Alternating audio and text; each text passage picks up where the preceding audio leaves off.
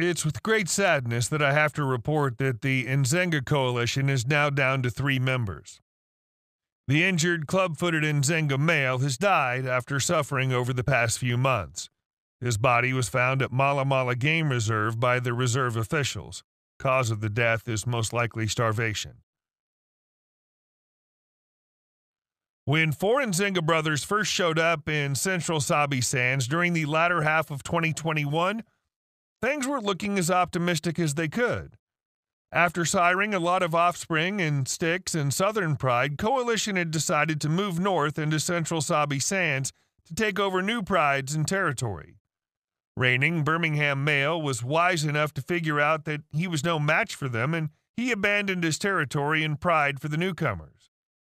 Ndzengas wasted no time and laid claim to a vast area.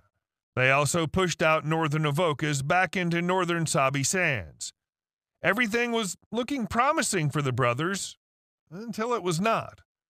When Ndzengas were busy winning over the females of the resident Kumbula pride, a coalition which would later be named as Gujima males wrote down their territory. These new males were very audacious, and they managed to locate the Club-Footed Ndzenga isolated. Even though he was outnumbered, the Ndzenga male fought heroically and shook the intruders off of him. His brothers heard the commotion and ended up chasing the intruders south.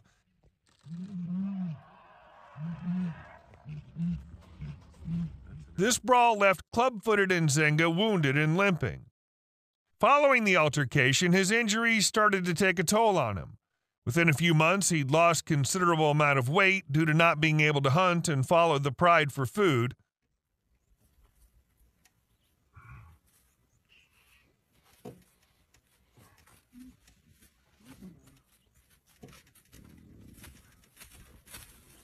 Fast forward to the end of 2022, and the Club-Footed Ndzenga was merely a shell of his former self. Now he was merely skin and bones. After that, there were no sightings of him for a month. Everyone assumed that the worst possible scenario had likely happened and he was not coming back. But surprisingly, he resurfaced about a month later and was walking a lot better than earlier. Hopes of resurgence were growing larger because he was getting his mobility back, which was the precise perpetrator.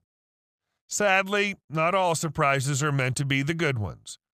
When it seemed like he was going to come back, his body finally had enough and it gave up.